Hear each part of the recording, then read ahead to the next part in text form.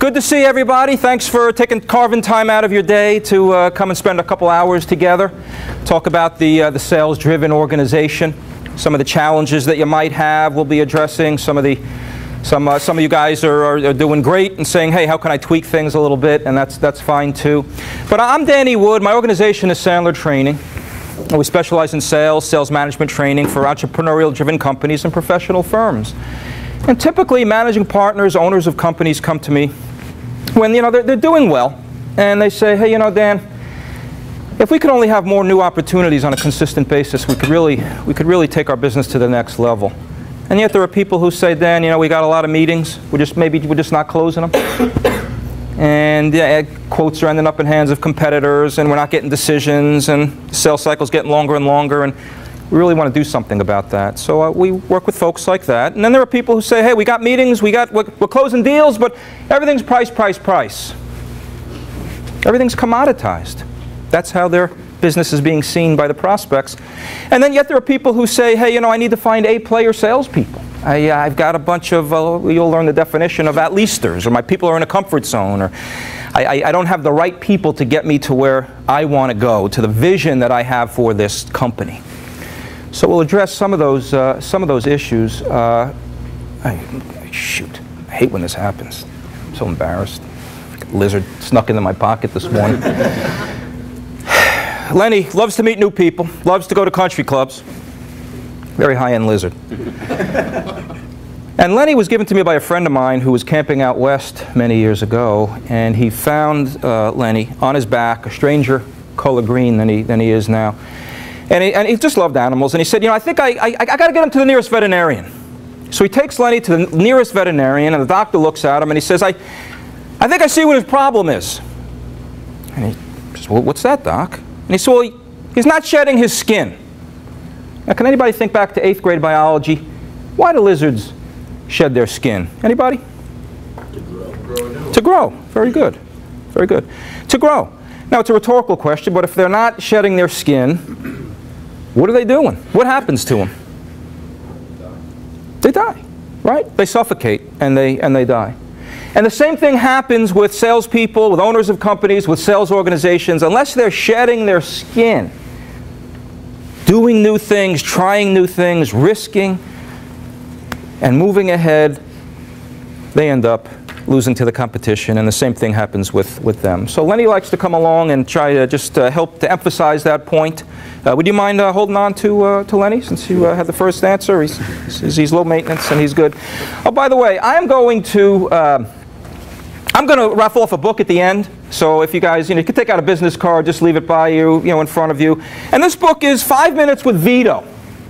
Sandler Training. We wrote a book, 5 Minutes with Vito. Vito, I know, when I give this talk sometimes in other areas of the country, people say sounds like a very interesting book. And when I do this here in North Jersey, people say, I didn't know what my cousin was doing. I didn't know he was an author.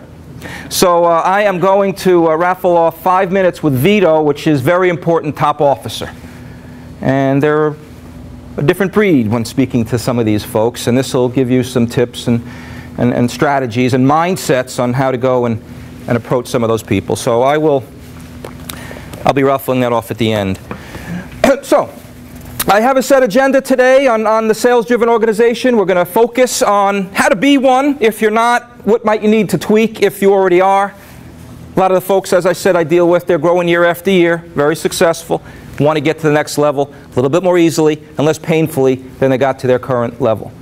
So, before I move into that, I would like to ask, what are some of the challenges that you might have? What is it that you're hoping I'll address as we go through a couple hours together here? What is it that you're hoping? Yeah. How to manage independent salespeople or agents. Okay. People who aren't employees. Okay, fair enough. People who are not employees. Okay. And is that what the majority of your folks are? The majority. Okay. Outside reps that have other lines that don't necessarily show your stuff if they don't have time, if there's limited time, or I don't want to assume that, but that's part of the issue usually. In most cases, we're the largest, most important line, okay. But balancing with others. And okay. talking about how to push, but not push too much. Right. Okay. Fair enough. Okay. So in a sense, what you might need to do, and we're going to talk a little bit about a sales process, but in a sense, what you need to do is have somewhat of a selling system in a way for your reps, right? So I've dealt with many distributors who have that type of situation, or manufacturers. It's interesting because, you know, when you have a selling system, if you have one, and most people say, I don't know what you mean by a selling system. You know, in fact, when I ask owners of companies if everybody were to write down on a piece of paper, what's your selling system, most people say, well, I don't know what you mean. We use Salesforce.com, right? We use ACT. We use, you know, SalesLogix. We use, and that's really not what we mean. CRM, got to have it, but what's your sales process? And often we find that we can use it internally as well in certain organizations. So that's a great question, and let's try and address that a little bit. What else? Yes, sir, Mr. Hahn. We're getting a lot of traction with meeting people and getting proposals in front of them. Mm-hmm. We seem to have sort of a verbal, yes, we want to do something, we want to make a change, we like what you're presenting, and then slowly loses traction as you're like you're there, you see it, you can feel it, smell it, taste it, but they're not committing. And I just, we have a lot of that situation happening. Okay, all right. And usually what we say when we go over our selling system a little bit is it's not where you fell. See, if you have a system in place, you know what you did right, what you did wrong. It's repeatable, multipliable throughout your organization. But we always say it's not where you fell. So it's not that's not the problem, right? Is that, hey, we're not getting return calls now. It's you know, it's the slow no, sometimes we call it, right? But it's not where you fell, it's where you slipped. What could you have done prior to that that prevents that from happening? And my thought are that that's probably a few things there that we can talk about a little bit. So thank you for bringing that up, so I know that I can address some of these as we go along. So what else? Yeah, sure. I'd be interested in learning new and different ways of prospecting. Okay. All right. And what are you currently doing now that you might say that has prompted you to say, I'd like to find some others? Actually, it's more just the analogy of your friend, I forget his name over there, the lizard, when you talked about... Oh, my friend, yeah. I knew I had one friend in the room. When you talked about needing to do new and different things, yes, that's really what prompted. Okay, fair enough. So anything that we're not doing, yep, that's more... Okay. And sometimes it becomes what you're doing, how do you do that more effectively, right? Which is something I believe we can talk a little bit more about as well. Very good. What else? Everybody else is here because they're playing golf after, or they're, you know, I got dragged here, I didn't know I was going here. What else? Give me a couple more things just so that I know. Yeah. Okay, Matt. Well, Double dip it. Go ahead. Yeah, I'm teasing. All right. Yeah, I asked. Yeah. So Teach me. We have we're bringing on newer, younger, developing salespeople. Yep. And I think having a better goal, a more specific type goal, but for someone who's green. So someone who's coming into a new industry, you have expectations, but you're not going to have the same expectations of success as you would with someone who's seasoned with a book of business that they can go to. Right. Well, you know, that's a double-edged sword in a way, because I can't tell you the amount of times, and I'm sure you have all seen it and experienced it, and we will talk about that, but so often we say, let's bring somebody in that has a book of business, and then you stand there and you go, I can't believe, so where is this business, right? And we call that a merger or an acquisition sometimes, and you know, you bought that, and here you are, and how come they're not out doing it now? And I'm going to get into what's inside between the ears of people's situation in life and what's going on inside their head. And that's what you got to smoke out before you hire people, because a lot of the issues go away, not all, but when you hire the right people. And so we have to take the time on how do we do that? How do we do that differently? And I'll make a few suggestions on how to do that. But we can't settle. It's not easy. Oh, I can't tell you the amount of times, Dan, I was actually going to use you, but my competitor went out of business, and they got all these veteran salespeople that I'm going to hire, and I'm going to be on Easy Street, and that doesn't last too long, and there's high salaries, and it's not a good place to be. I mean, I used to be in the garment business for many years, and we couldn't sell Target. How are we going to sell Target? You know, we hired somebody, paid hundreds of thousands of dollars a year because she sold Target, and she never sold Target.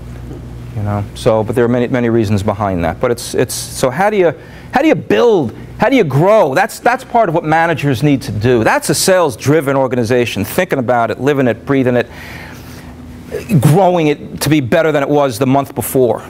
Not, I hired them from a company that said salesperson on their card, they should know what they're doing. Because you don't know what the background was and how they got there. So fair enough. Anything else, John, were you going to add at all?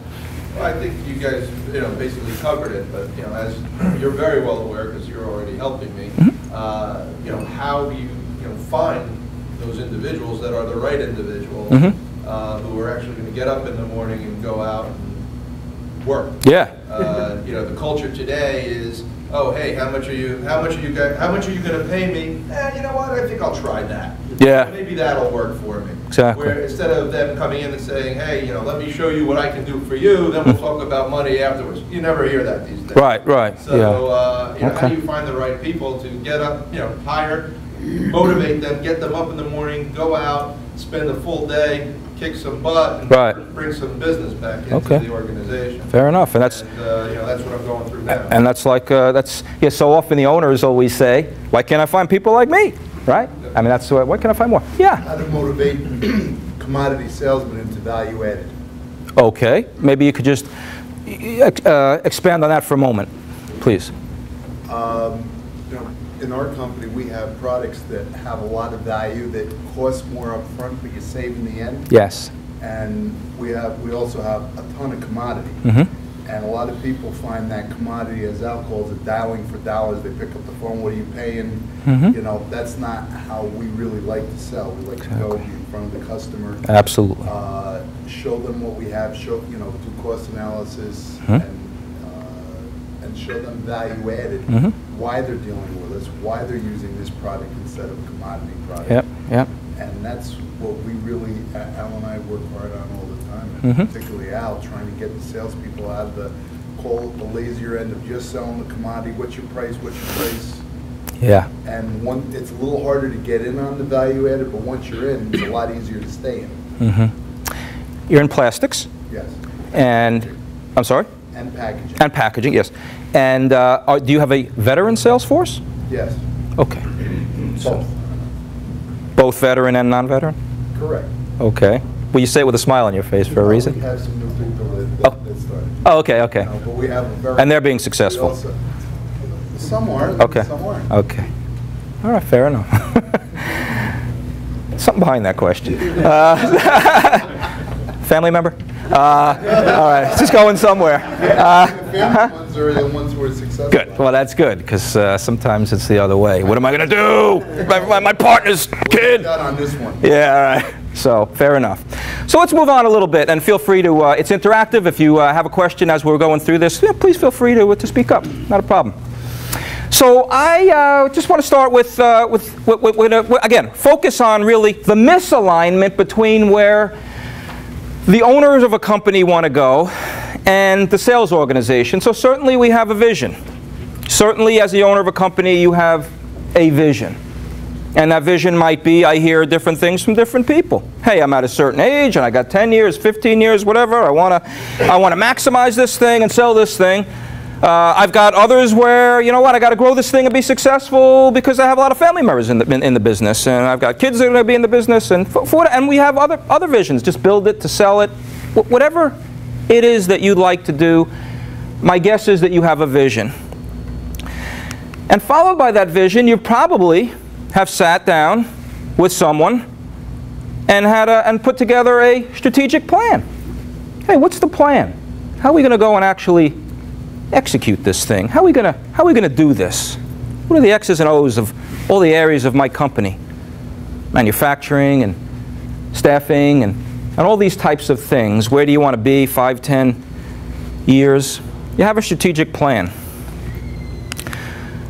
And then what happens is it falls apart a little bit because we've got this plan, but we really don't have one for the sales organization. And there are different components that we need to have in order for us to achieve our vision through our plan. And it seems to fall apart. And what I'm going to share with you with our time together here are some areas where it does seem to fall apart, and some suggestions on what you can do to make a difference, because when they are aligned together, you're going to really see your business thrive. So you might just want to, for a moment, grade yourself on where do you think your sales organization is as far as how aligned is it with your strategic plan. Here's my plan. Here's how we're operating. How aligned are you? Scale of 1 to 10. I'm not asking for your answer, but it's something that you might want to just consider. So let's talk about the 4 S's of sales, and we're going to address each one of these in depth a little bit. But first we have strategy. And so often when I see folks, they come to me, which is great because we got some great skill stuff that we'll talk about, but they say, you know, my people need training. Train them to pick up the phone, train them to close a deal, train them to ask tough questions, how to handle stalls and objections. Okay, well, we'll get to that, but what's your sales strategy? It has to be aligned with, we have to have the right people with the right skills to execute what you want executed. For example, do you want somebody who is going to just go and sell a lot of volume? Or do you want somebody who's going to sell on margin? We'll talk about that in depth a little bit. Do you want somebody who wants to grow current customers, or do you want somebody who's going to go hunt for new ones? What percentage mix do you want? It's different people with different skills. But what's the strategy? If we don't know where we're going and where we want to go and how we're going to get there, there's going to be a misalignment. We need to talk a little bit about our sales organization structure and process. In other words, how do you hold people accountable? What's your accountability system? What are you holding them accountable to? Are you meeting in the hallway and say, how's it going? Oh, we get reports. I look at their Salesforce every now and then, and they're not making the calls. I mean, I don't know if that's what you call accountability. I see in most entrepreneurial-driven companies that might be what we see. What's your pre-call strategy and post-call debriefing process? What's your hiring process? Or do we put an ad in it wouldn't be the paper. We do a LinkedIn now, right? We do a LinkedIn, right? Craigslist, and I know that you can have some success in that, but you got to do it all, right? So what's your processes? What do you have in place that you're holding people accountable, that you've sales management process? I mean, I think the fact of the matter is that most people became sales managers because they were the best salesperson, or they were in the industry the longest, or they became partners with somebody and said, you know what, I'll do finance and operations, you do sales. And so they never necessarily learned how to be a good manager. Some people even have, and I think it's great, MBAs in business and whatnot, but how do they communicate with their people, talk to their people, motivate their people? And what they don't learn are the streetwise, relevant, real-world ways to communicate with people. And I'm going to share a little bit of that with you. How do you connect with your folks? We're good? Okay. Staff. Do you have the right people to take you where you want to go? And how do you know? And how do you know? Are your people in a comfort zone? Do you have most of your people in what we call the frozen middle? They're not doing terrible? You know what? They're not costing me that much money. They break even sometimes. I make a little money on them. Or are they not going to cover off the ball? Who do you have? Are they in a comfort zone? Do you have people, and do you know before you hire them, do they want to learn and grow? Do they want to learn and grow?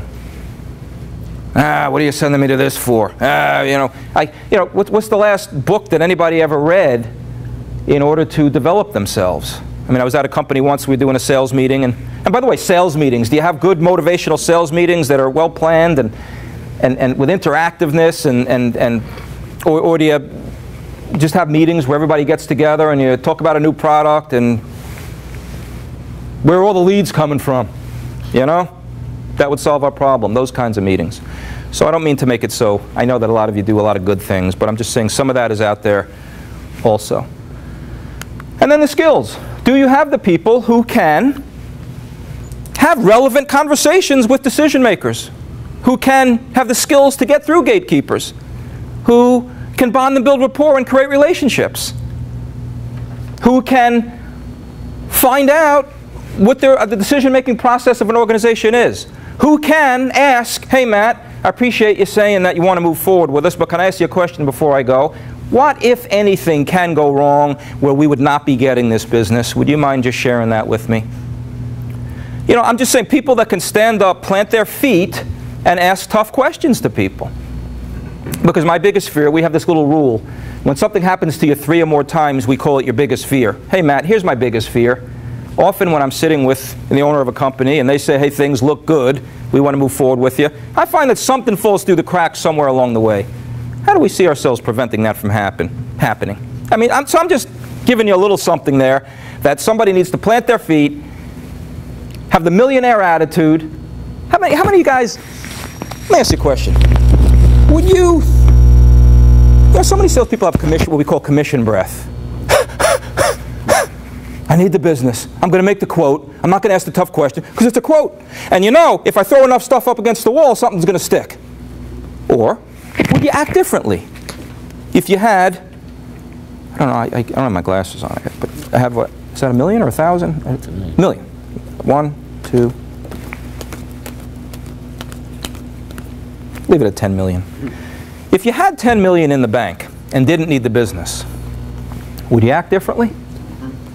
Right? Would we say, hey, I'm not going to waste my time? Not in a cocky manner. Not in a cocky manner, but would you say, we're not going to waste our time, I'm going to ask tough questions and we're going to find out if this is a real fit here. So we always say act as if you got 10 million in the bank and you don't need the business. But salespeople who have commission breath are out there doing quotes and proposals and every opportunity is a good opportunity. And so that, again, that's what we mean by also back to sales process. Have you guys identified the top 5 or 10 questions that your salespeople need to ask on every sales call?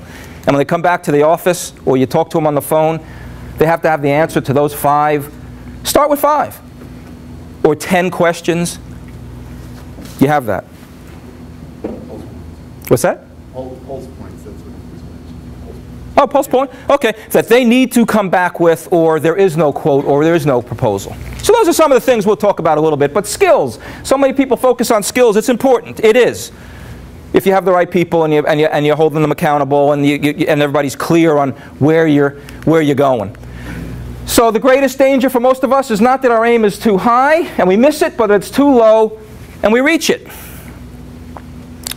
So I've got many companies that I work with, owners of companies. They'll come in and, you know, we talk about this and then they're successful. And sometimes they just bang their hand on the table and they go, you know what? Because I mentioned this term called at-leasters, which is mediocrity. They settle for mediocrity. Again, not killing it, not the worst in the industry, but they're somewhere in the middle.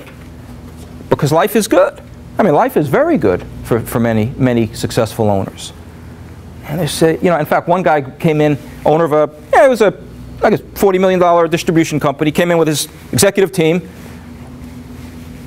put a little PowerPoint together, and he said, I'm a member of AA. And they go, oh, gee whiz, we didn't know that. He said, yeah, at-leasters Anonymous. Tired of being an at-leaster. Tired of it. Tired of hearing excuses. Tired of covering up a lot of things. I'm tired of bringing in all the leads. I'm tired of, you know, whatever it is. So anyway, the frozen middle. A lot of times people are just stuck in the middle. One guy came back from a trade show. I said, how'd it go? He goes, it's pretty good. I go, why? He wasn't a client of mine, though, by the way. I said, why was it good? He goes, because business sucked for everybody. I said, well, you know, somebody's going to get the business. It might as well be you, right? Right? Is your head in the right place? I mean, do your salespeople have the attitude of, you know, I read a book, The Art of Possibility. I don't know if anybody ever read it, but part of your job is helping your salespeople to put their head in the right place every day. Because not everybody, even the best salespeople, are not self-starters every day. Putting their head in the right place. But there was a book called The Art of Possibility. It talked about these, I thought it was an interesting story. Two people went out to Africa. They sent two executives out to Africa. And one of them took out the iPhone and said, this is ridiculous. They were in the shoe business. They were thinking about expanding a line of shoes. This is ridiculous. Somebody sent me all the way out here, and nobody wears shoes. What do you think the other person was sending back? Great opportunity. Great opportunity. Nobody's wearing shoes, right? So sometimes we, our salespeople, for various reasons, set our targets very low. And we have to work on our people with them and to get inside their head and to determine why those targets are where they are. I think quotas, when you just give them to someone, hey, here's where we want to go as a company this year. You know, that's nice, but that's what you guys want to do. That's not going to necessarily help me. How many people here know the goals and dreams of your salespeople? How many people here know the personal goals of your salespeople and the dreams that they have? That's what's in it for them. You have your vision of what you want to achieve. Do you know what it is that they want to achieve? And that's tapping into, that's motivation. Not we're looking for a 10, 15% growth this year, or whatever it is, we're going to remain even, or whatever we're planning, whatever you're doing. What is it? Okay, so here's where I'll need a little help from you. The typical sales force is 17% effective on an average day to day. So what do you think some of those, and I don't have the exact 5. I've got a list, but I'd like to know, what do you guys think are the 5 contributing factors that might make a sales force 17% effective on a given day? What are they? Why are they only 17%? Yep. You're spending a lot of time trying to find prospect lists, right? Trying to find who to call. Okay. Okay. That'd be my guess. Yeah? Well, that's okay. And that's something we also are going to address, but that's called, and this always comes up at this point in the presentation, that's called, is that pay time activity or no pay time activity? No pay time activity, right? The person who wants to earn the money is doing it on the weekend, or they're doing it early in the morning, and they're having their list ready to roll by the time they come in. And so, you know, working on lists and doing research, you know, it takes a lot of time. Now, sometimes you got to call and research during the day, but, you know, it shouldn't be all day. And that's what we call avoidance behavior, working on my list. What else? That was a good one, though. Very valid and true. What else? Personal issues? Okay, I'm sorry. Go ahead, and then we'll work right here. Yep. Personal issues? Personal issues. Yep. Texting. I have an inside company I work with, inside Salesforce. The guy, one girl has to check her phone now, you know, in another department, because she'll just be sitting there all day long. You know, I mean, it's crazy, and she does good when she's on the phone, but that's part of it. It's a problem. Well, Personal I think issues. with our company, the primary factor is administrative responsibilities that the salespeople have. Yep. And they do, I like the vision of a pure selling day. Yes. You have, you know, everything is set up for the salesman. All they have to do is stand up in front of a customer and practice their art. Yes. And unfortunately, there's so many administrative burdens put on salespeople today.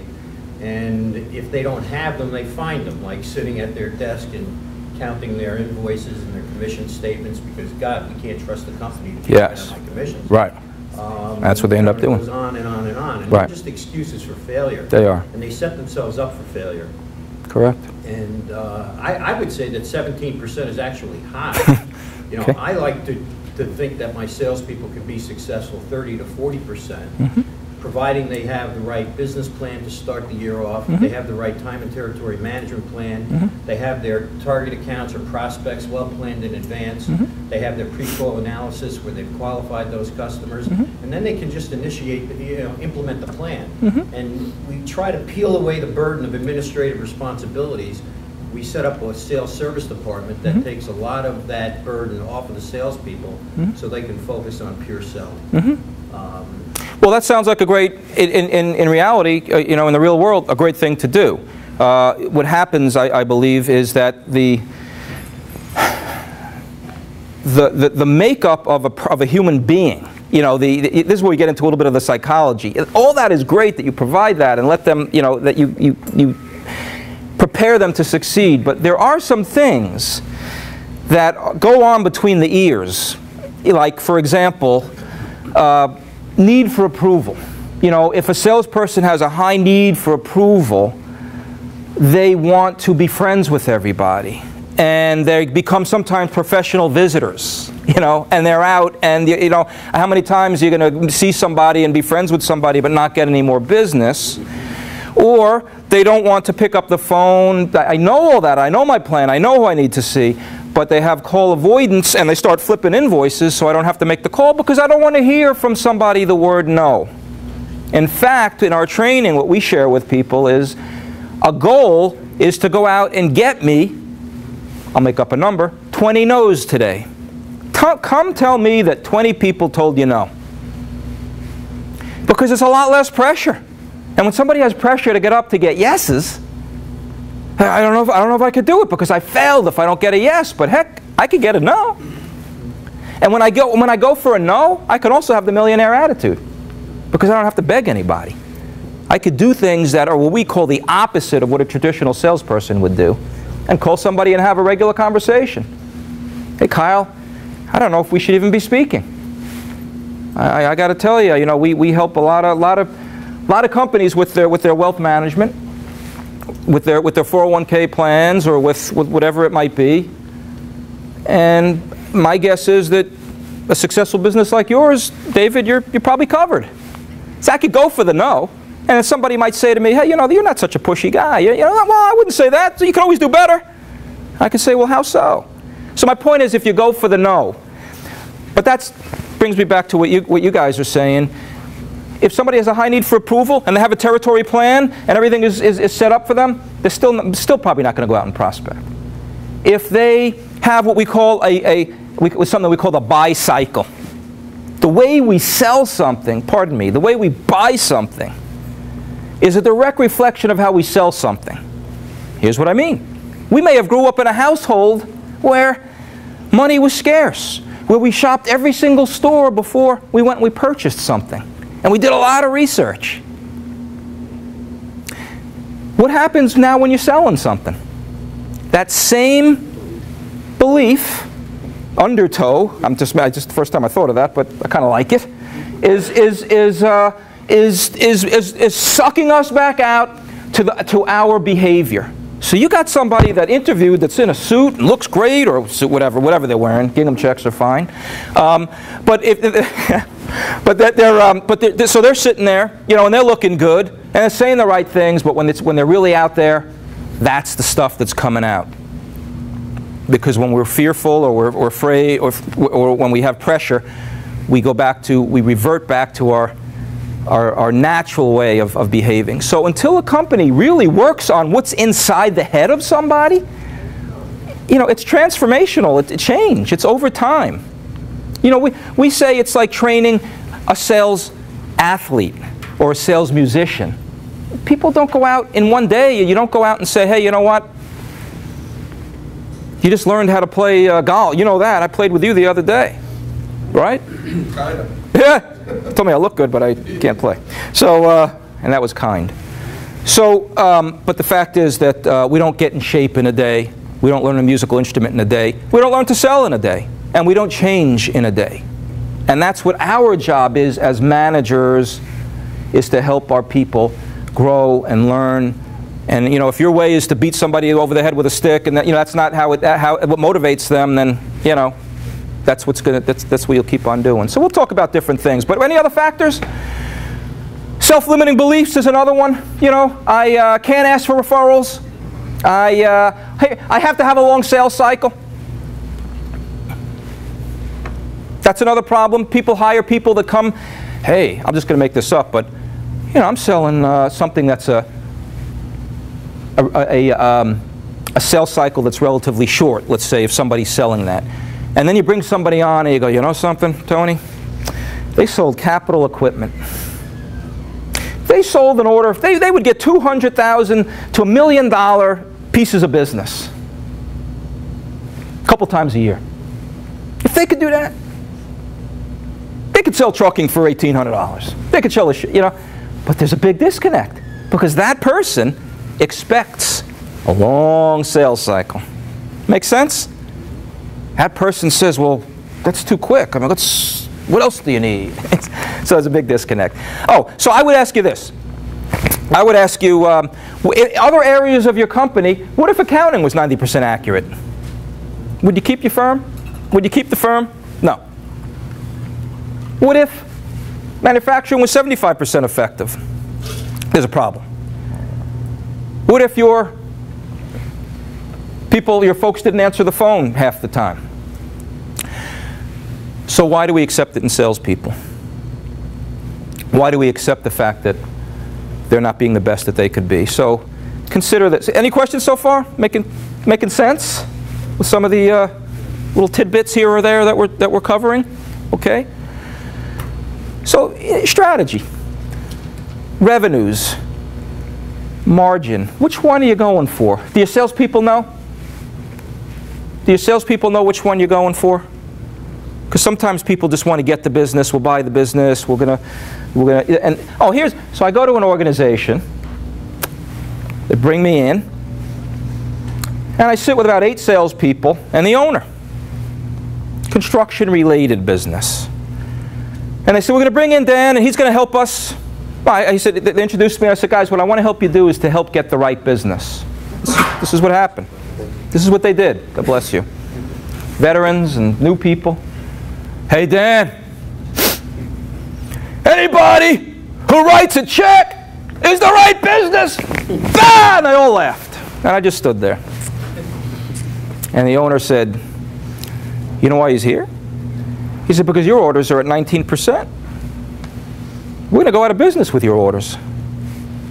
You know, your orders, we don't make money on your orders. All the change orders and the fact that you don't stand up to people and I come in on the weekends and you're waiting for your commission checks for a couple months. Why? Because you guys aren't strong enough. You know, you're taking the lowest price, then there's a change order, then I'm losing money, then I got to hold back your check, then I got, so, they're very, very profitable now. Very.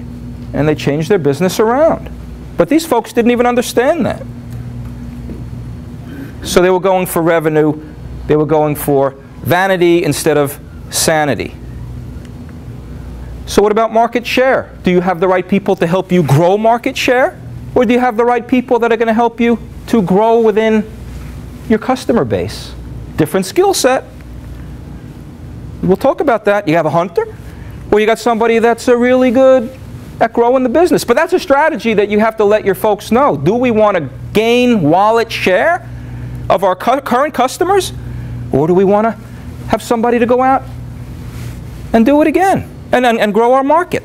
And when you're hiring somebody and you're looking at resumes and you see all that wishy-washy stuff that says grew territory, well, how much and how?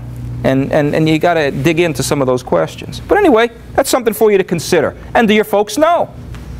What about how many new accounts do you want to open up? Sometimes I meet with companies, they go, listen, we're going to live with somebody for a long time. If you could just open up some new accounts, I don't care what the order is, that's good for us because we're going to grow and we're going to nurture, and that's okay. But do your people know what they're looking for? Or do you just want to focus on existing accounts? Products and services, what you guys brought up, which is a very good point. We have something we call burn your bridges. Not your bridges in relationships, but bridges, the bridge of hope, the bridge of reliance. It's the other one. Hope, reliance, and comfort. Burn your bridges of hope, reliance, and comfort. Because it's comfortable to sell the same product. I know I'm going to get my check. I know I'm not going to get fired. I know I'm going to make the minimum. I know at least I'm going to sell that. Calling on the same industries, calling on the same level of an organization. We got to burn those bridges of reliance, of comfort, and of hope. And guess what? We need to burn those bridges as managers and owners too. Okay? We need to burn those bridges as well. I don't know, is this stuff making sense? Where we, I'm kind of on a rant, but I rather have some interaction. Thoughts? Helpful so far? Make sense? Okay, I'm a big boy. If it's not, please tell me. Okay? Go for the no. But I can. So, sales and marketing initiatives. You know, what is the role of marketing in your company? Is the role for awareness? Is the role to expand?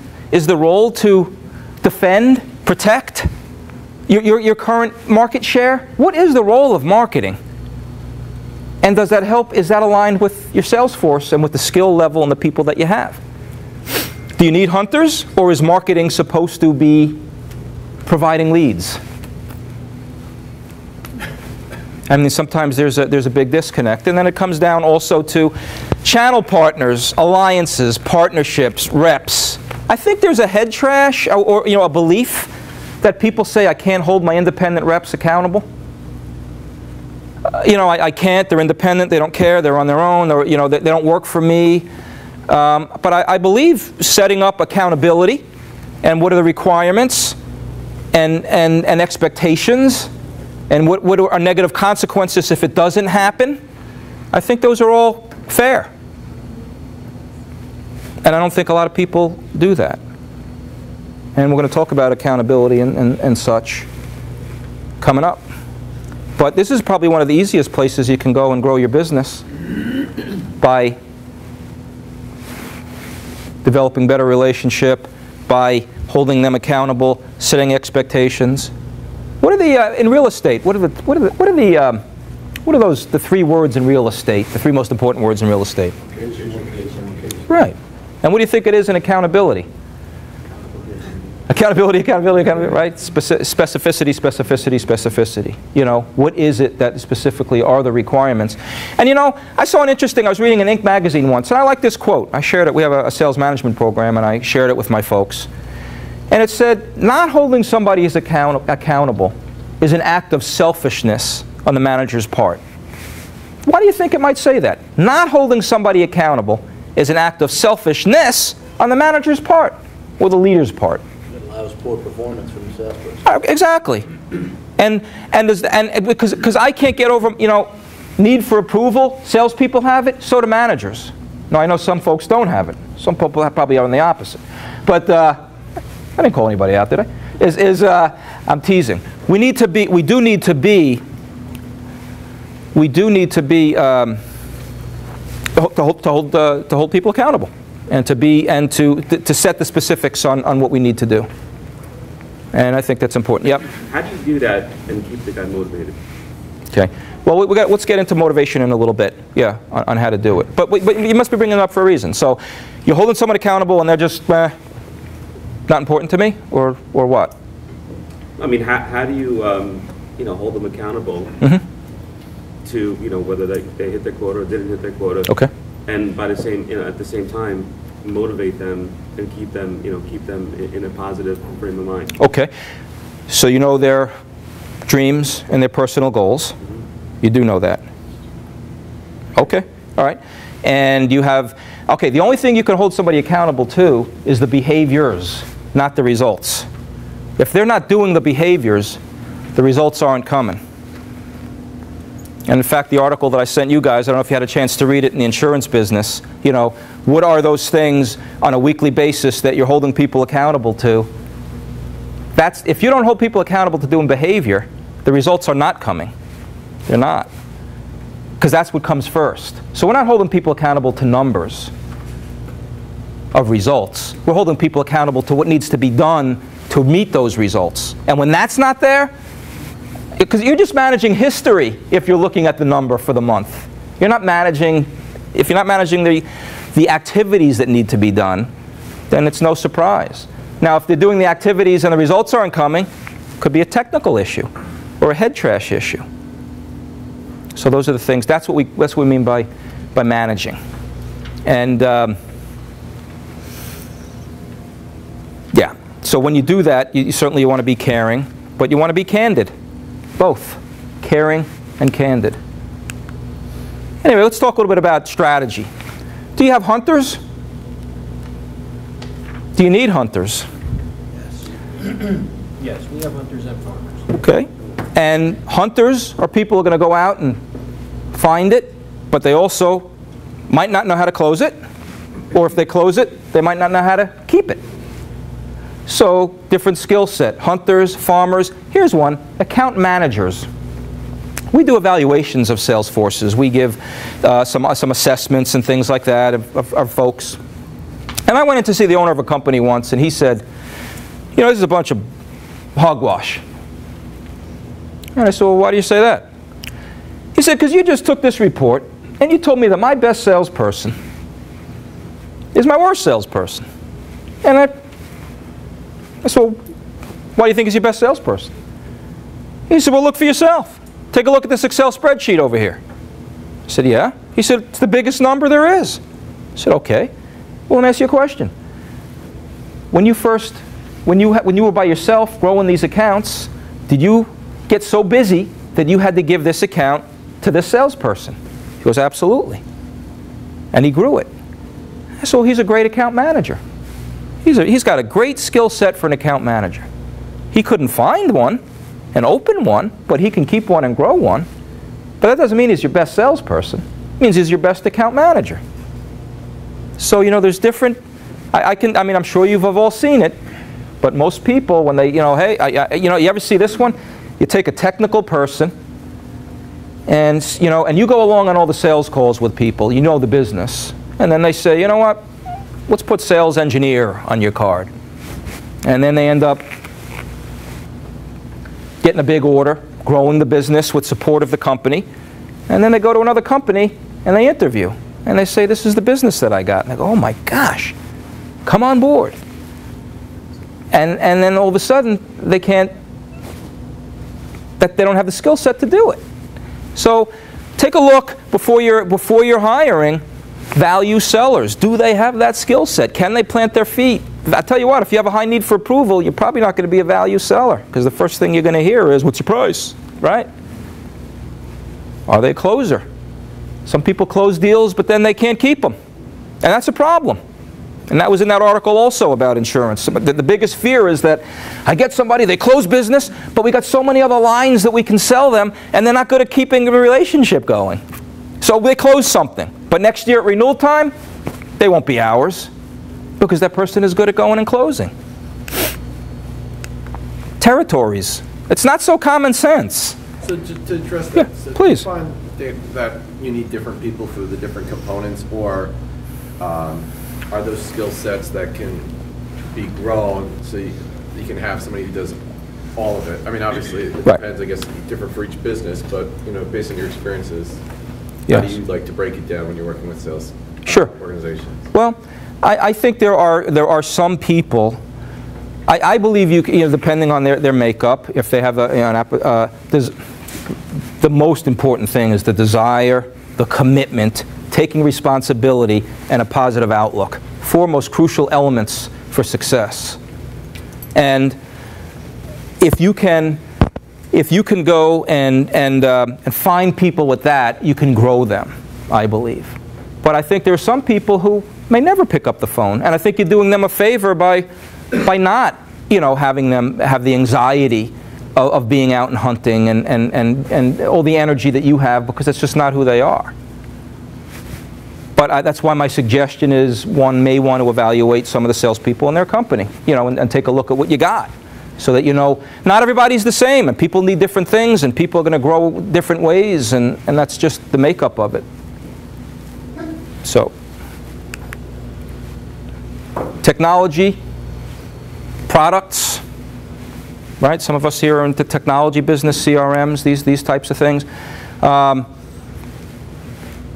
Different types of accounts. I mean, you guys, I heard a nice story the other day, quite frankly, from the guy, because you have one of the guys in the program, but Matt, he's a good guy, comes in early, wants to learn, speaks up, you know, he's not a hostage. You know, you don't want somebody who's a hostage. That's what happens. You want somebody who comes in who's really into it. And he said, I said, you have a success in our class yesterday? Just you happen to be here, so I'll share it with you. So he said, yeah, I have one. I said, well, what's that? I mean, he's only in the program for a couple weeks. But he said, I learned a little bit the other day that I could not get along with a certain type of customer. And I said, you know what, let me hand it to a lady who sits next to me.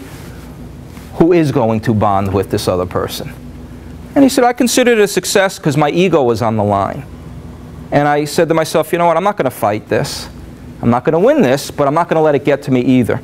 For the benefit of the company, because the week prior we learned a little bit about self-esteem and everything, and he said it was taking a hit on my self-esteem. I couldn't get along with this person, no matter what I did. And he said I didn't get emotionally involved. I handed it to somebody else for the betterment of the company, and they're running wild with it. So it's just like, that's the kind of person that can learn and grow and you know, get somewhere. Target criteria. I got to tell you, if you ask, even you salespeople, try it. Ask your salespeople, identify who's your ideal client. Who's your ideal client? See if they can tell you. Do they know who that is so they can go and get referrals from other people? Can they describe it? Who's your ideal client? Not anybody who needs energy efficiency. Anybody who needs HR services. Anybody who needs financial planning. That ain't it. Right? Mine are closely held businesses. Owner either owns the building or has a significant amount of office space, drives a nice car, and has a spot right in front. You know, I mean, can you describe that? What is yours? Right? So, you know, and somebody who's strong-willed and wants to get to the next level and cares about their people. That's how I describe it, and cares about their people. Because if they don't care about their people, forget it. So, are you getting referred to the right places? Can your salespeople, who are your targets? Can you describe them? Anybody who ships goods? Well, that doesn't help me think about it. Okay, sales management.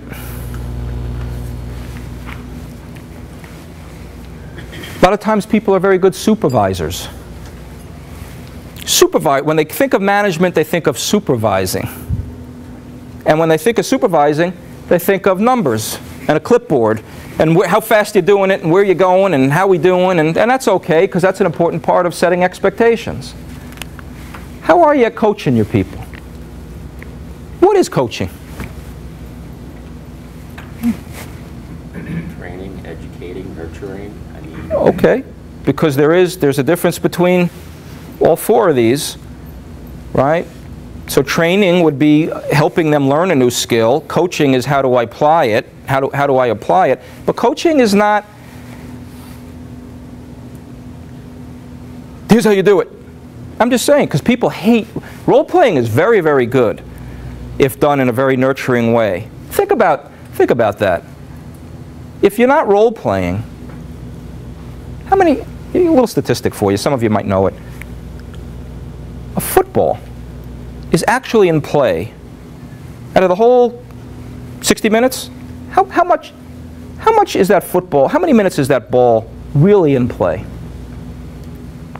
8 minutes. 8 minutes. You heard my class the other day. No, 8 minutes. Look at the preparation that goes into those 8 minutes. Off-season training routines, practices every day of the week, studying the film, practicing. And yet in sales, hey, anybody practicing at all? No, going on a sales call, see how I do. I mean, it's not, we're professional. It's a profession. I always tell people, would you hire a CPA? Let's just say that you were getting audited. Would you hire a bookkeeper? Would you hire a CPA?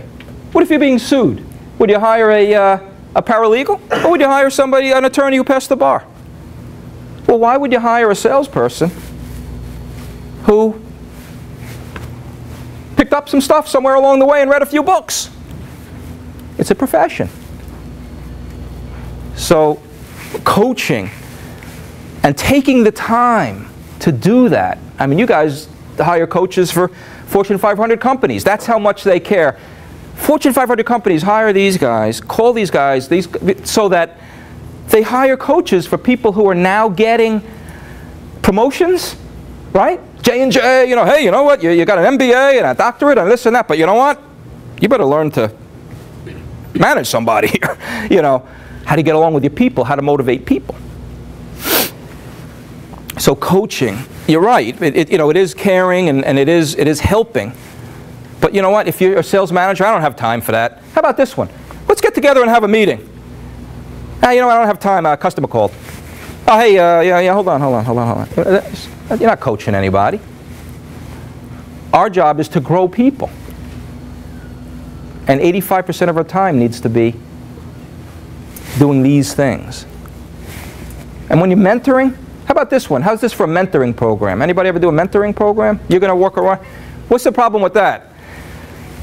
You're going to go with Kyle or with Harry. He's going to mentor you.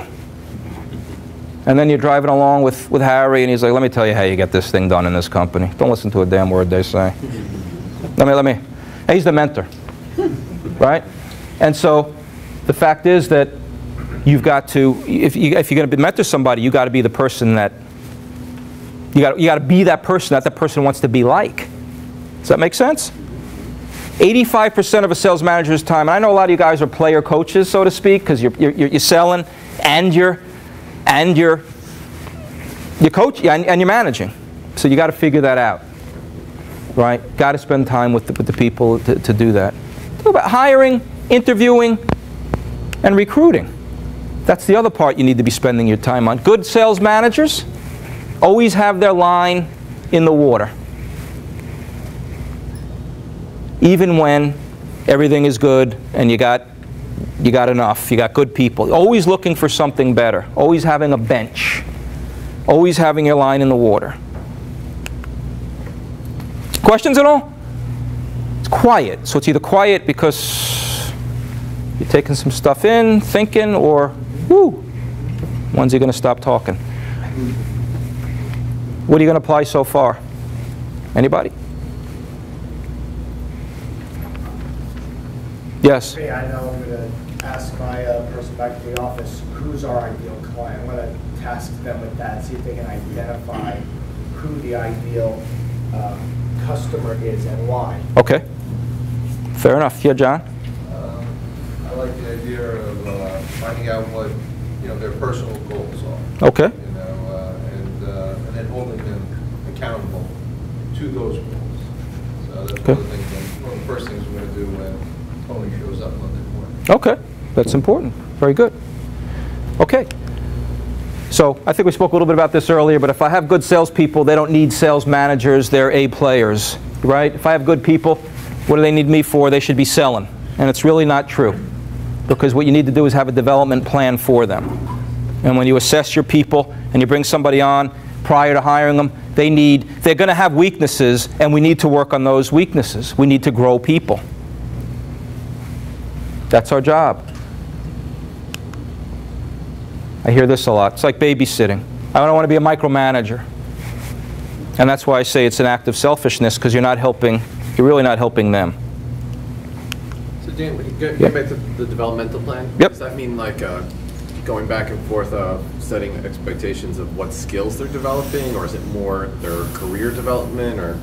Actually, it's a little of both, but what I was referring to was if you assessed somebody, let's say, or you found out these are the needs that I think where they need help, I need to focus on those. Let's say each month, pick something else to work on. If you find that your sales cycle is getting longer and longer, we have all this stuff in the pipeline and nobody's getting an answer on this stuff, and we either have to clean it out. The truth of the matter is they can always give us a call back if they want to, but the fact that we haven't gotten a decision, let's get this stuff out of there.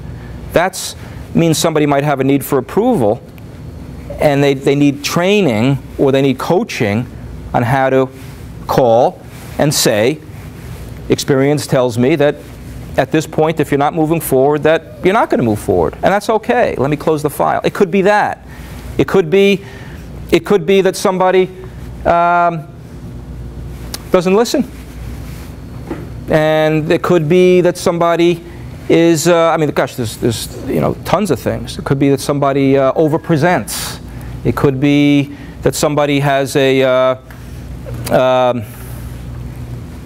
doesn't take action quick enough. They procrastinate. I mean, what is it that people need to focus on?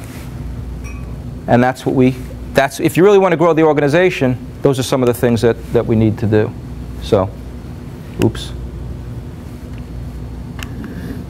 Anyway, accountability. Accountability. What are the things we can control? And that's what we spoke about a little earlier. What can you control? What can you control in the salespeople? What? Active sales behaviors, activity. Absolutely. That you can control that. Most salespeople spend their area of flipping the invoices. I don't mean to down. There's a lot of good people out there too. I don't mean to say that, but we spend a lot of time in area of concern. An area of concern is things that get in the way.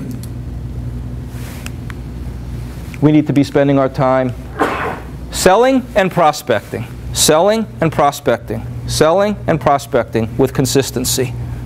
You know, I was dealing with a company yesterday where one of the guys said, you know, I do want to take all the admin away from somebody. But my fear is, are they really going to use that time? That was a fear. We actually had to speak about that. My fear is I'm going to hire somebody else and take it away, and then they're going to come up with something else. You know? So, the good people don't do that. The answer, we had a conversation with this person, and I kind of sensed something, right? Had a conversation with this person, and little came out, believe it or not, that he lived at home. He had sold his house, he lives at home. So what's the incentive? I'm just, there's nothing wrong. People have situations in life. But there's no mortgage. He mentioned that he, somewhere along the line, had a financial advisor that helped him with something, and he got some Google stock or something. Nothing's going to change. Because there's really not. Now, what did we find out? He likes team stuff. What motivates him is not money. Obviously, you can hear that now. He is not motivated by money. But he is motivated by team. And he wants his team to win. And so now we're talking about putting teams together of this inside sales force. You guys do teams. And that really motivated. These guys got onto that. So that's what motivated him.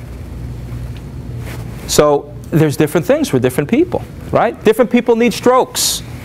Some people, that boys don't mean anything. Some people were stroke deprived.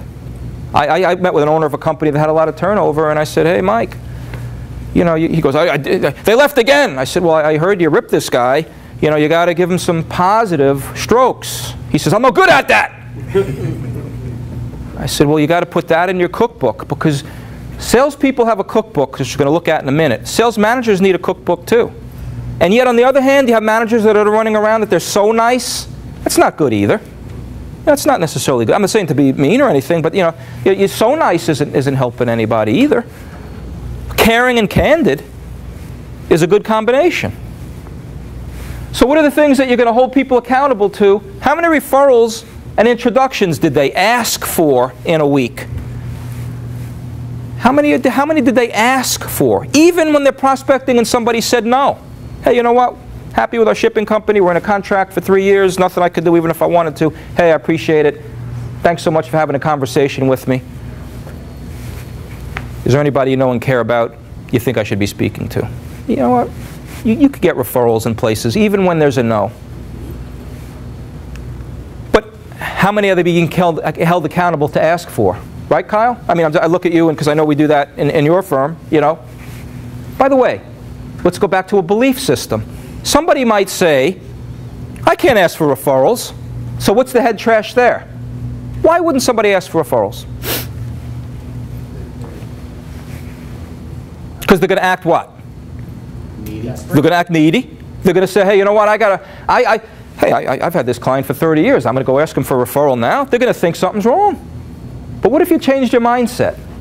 And your mindset said, you know, the more people I meet, the more people I can help. Right? The more people that don't know about me, the more I'm hurting other people. Right? What if you had a cure for cancer and you didn't reach out and try and find other people? Now, that's a pretty extreme example, but I don't like to necessarily go there. But I'm just saying, if there's something you had conviction for in your company, it's a shame on who if you're not reaching out. Holding people accountable for referrals and introductions, walk-ins. I mean, you know some of these things. But these are, by the way, in a technology company, you could have a big problem if you're just measuring demos. I went to a technology company where everybody was like, I don't have time for training. Why not? We're doing demos. We're required to do these demos. And they all take 45 minutes each. And I'm exhausted at the end of the day. Because they were measured on demos. Not qualified demos. Demos. And when we started working together, they were like, I feel so relieved that I'm talking with people who are actually going to make a decision on if we're going to move forward or not. Qualified proposals, closes. These are things, how many networking events do people go to? Good ones, the right ones. Not, I ask this of people sometimes, and they go, oh yeah, I go to my trade organization. If you're in real estate, they go into the real estate association. You're not going to find anybody there. Networking. I asked John Kramer, who does credit card processing. I said, John, what's your business? You're in the credit card processing business, aren't you? He goes, no. I go, what do you mean, no? He goes, I'm in the networking business. I happen to have grown my business in credit card processing because I'm in the networking business. Fair statement? Right? But, you know, he could be in New York at 7 a.m. He could be somewhere at 10 p.m. He could, you know, and that's, but that works for his business. Many of us are cold calling. Fine. Fine. But what's the mix? 3-foot rule.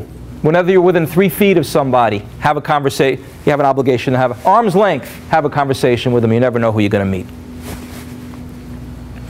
Met a guy one day. I'm going out networking. I'm out networking. I go to this event. Last car in the parking lot. You know, whatever. Way in the back. Distinguished gentleman starts walking. Another distinguished gray-haired gentleman starts walking. What do you do? I go, oh my God, I better start talking to somebody. He's within arm's length. What do you do? He goes, well, I own the 7th largest independently owned real estate company in New Jersey. And he said, what do you do?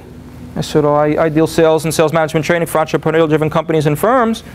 Typically, owners come to me when they say, you know what, I wish my salespeople were in front of enough new prospects on a consistent basis. And others say, hey, our sales cycle's getting longer and longer. I don't know what to do about it. And other people say, hey, the business has been commoditized. But my guess is that 7th largest in New Jersey, you never have any of those issues. He said, what, are you kidding me? Became my next client. A 30-second commercial, a crafted 30-second commercial that that's going to come out of your mouth, out of your salespeople's mouths. If you would ask your salespeople, what's your 30-second commercial? What would they all say? Right? We do insurance for all your needs. You know, I'm not busting you guys. I know you're not like that. Nobody's laughing. I am not kidding with you guys. I just happen to have used insurance as an example. Workshops, seminars. Do you do educational workshops and seminars? Right? Do you do any of those at trade shows? And do you do any of those? Caesars, Chief Executive Semi-Annually Review. Are you going to meet with the chief executives of the companies that are your clients 2 times a year and reviewing? Are you existing client touches, cross-selling opportunities? But we got to track them. This is just an example of you know, if you were to make 5. Do you have these metrics with your people? If you were to make 500 dials and you got 250 contacts, I know there's voicemail and all that, but let's just say that you're in an industry where you can have these conversations. You had 100 meetings, 2.5 meetings a week, and you did a proposal once a week, and you had a $100,000 sale. Do you have these types of things that you can lay out? In other words, if I could say, this is your personal goal, in order for you to have that lake house, Matt, in order for you to have that vacation, in order for you to have that, this is what your cookbook would need to look like.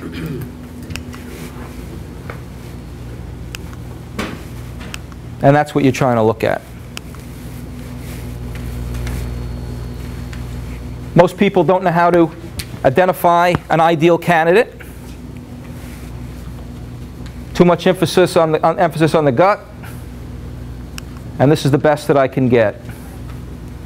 I would just say this. I'm going to move on a little bit. It's an important part. But if you're trying to hire an A player, you've got to know exactly not a self-starter, motivated person who wants to earn money. I mean, I really got to know, where has this person grown a territory? Has this person have phone experience? Has this person, I mean, you really got to take some time and figure out the right person. How many of you guys do a hiring tool? Before you meet with somebody, you're assessing them with an online tool. Abby, in HR, right? Abby's in HR. So what that does is it helps you provide an objective view before you meet somebody. Because typically what we do is we find out, I love this person, and I'm hoping this thing really looks good. And even if it doesn't, it's wrong. And I'm going to hire this person. And so I'm suggesting that there are some very good hiring tools. We use one, you may use one, it's fine. But that's what you're going to use your plan. That's what you're going to find out all the warts somebody has before you hire them. And that's very, very important. And you can sniff things out on the phone. By the way, your resume, really got to sift through that resume and look for the junk. Yeah?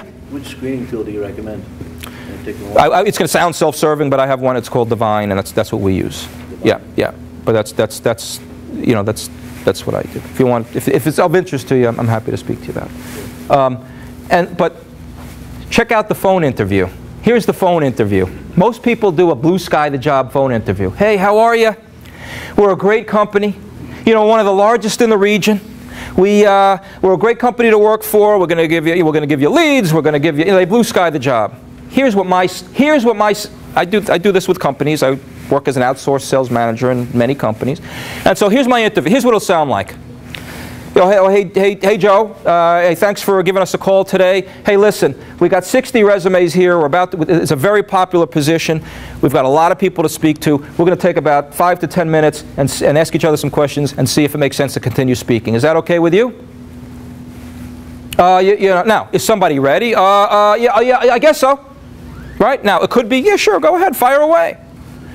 So you got to ask questions as if you were the prospect, not as if you're somebody who's hiring, not as if you're in the employer, because you want to see what they're like in the line of fire, right?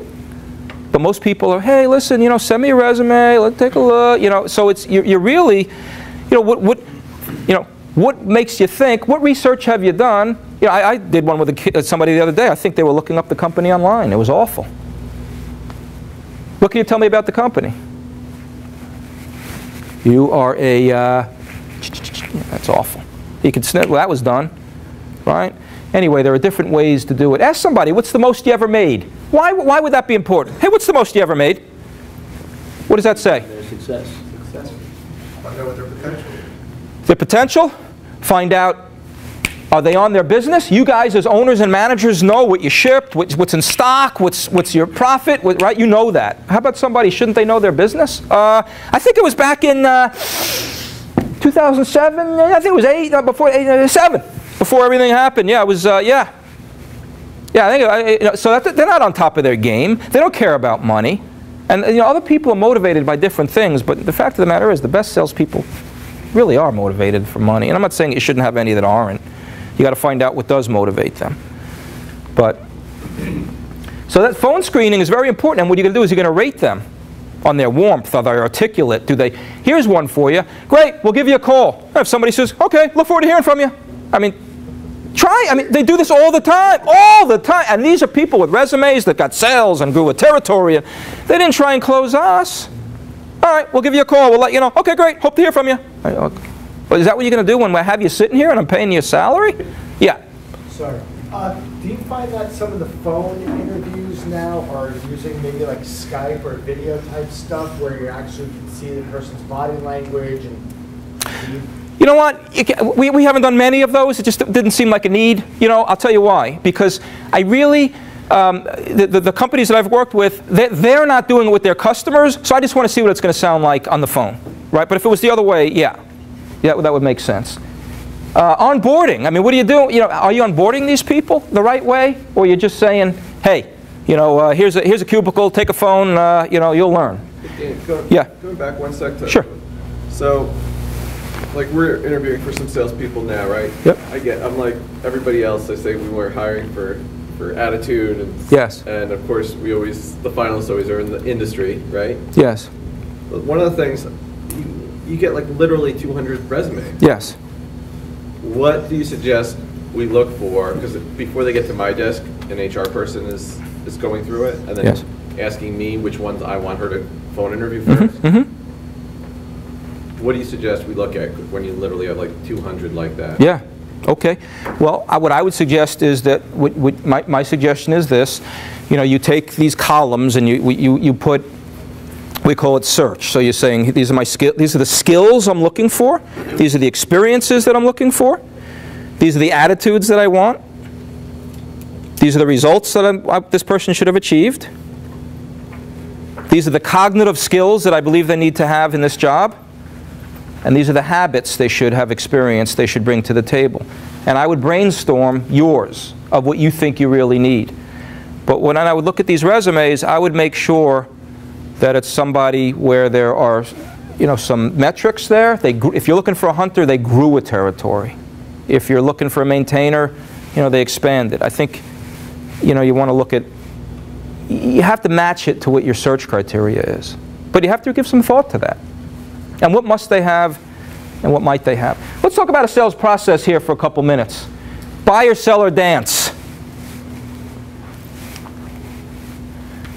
Prospect system. Appear interested. Hey, sounds pretty good, storage for documents. I mean, that's something that I think, we've been tripping over boxes over here. How's that, right? Okay. So they appear interested. Person goes, salesperson, okay, the top one is the prospect, bottom one is the salesperson. Conduct a needs analysis. Or let me come in and take a look at your technology. Let me come in. Could always be doing better, right? Looking for better document. You do storage, you do document solutions. Let me come on in, let me do a needs analysis.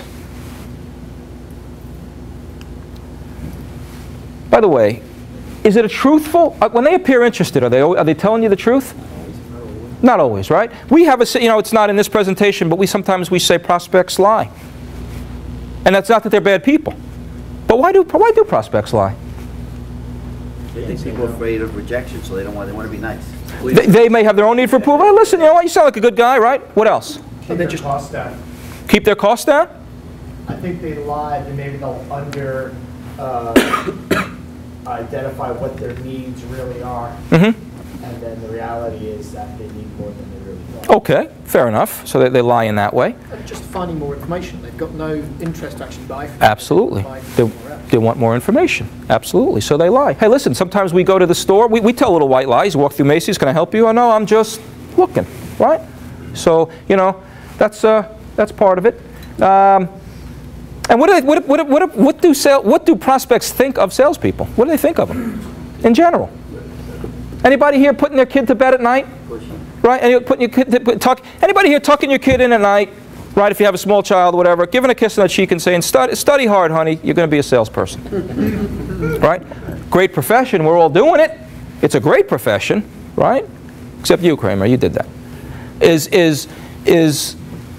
But that's what people think, because they think that we're like a vulture on a wire ready to come down for some roadkill. That's what they think. We're not, but that's what they think. And therefore, we get treated that way. We get lied to. So we go and conduct a needs analysis. Let me take a look. Let me see what you have. I'll get back to you with a quote. And they act motivated. And what do they want? What do they want from us? I think you said it earlier. They want more information. Right? Want more information. What do I want to pay for that information, by the way? Nada? Zero, right? We're supposed to go put quotes, proposals, all these things together, and we end up, they don't want to pay anything for it for our time. If we don't qualify our proposals, we're putting in a lot of time. And then we go and we give a presentation. So, some of you may have seen this. For demonstration purposes, that's all. For demonstration purposes, mind if you've seen these before? You know what this is? Oh, good. Okay. So anyway, I'll tell you what, Gio.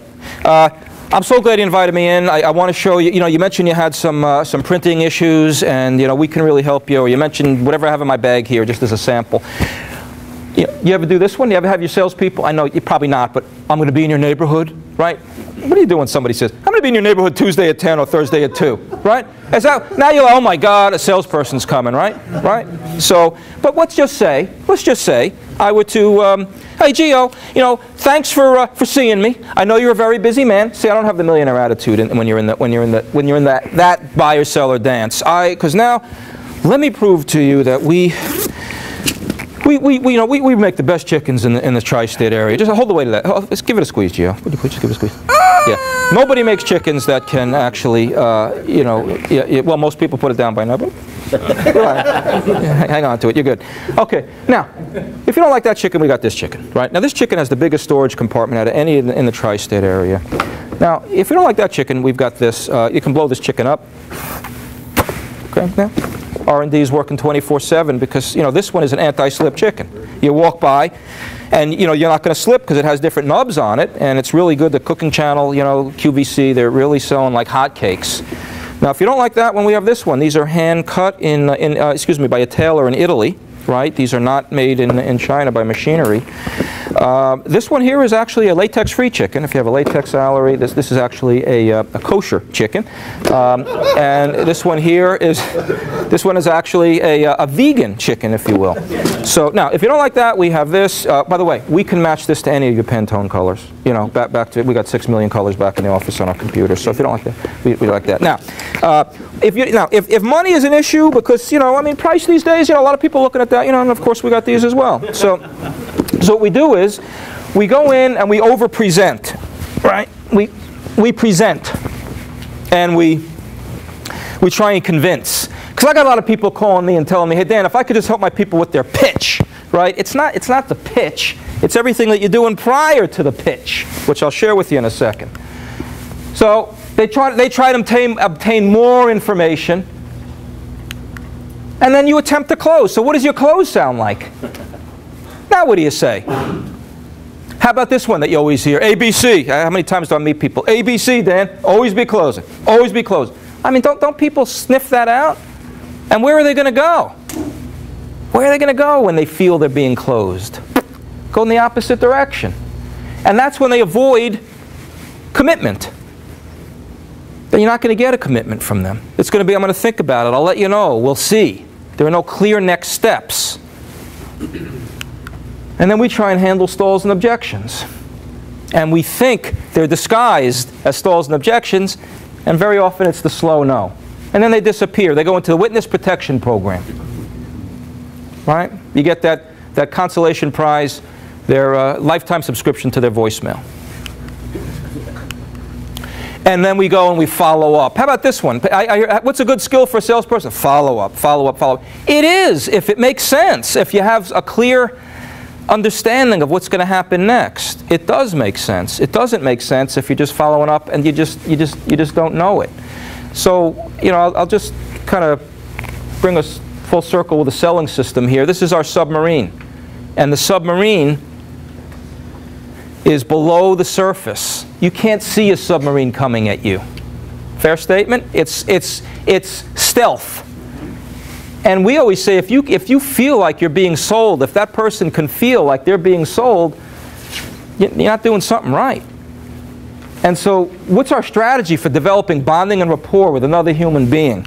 What's our strategy? If I were to ask you, what is your strategy for developing trust?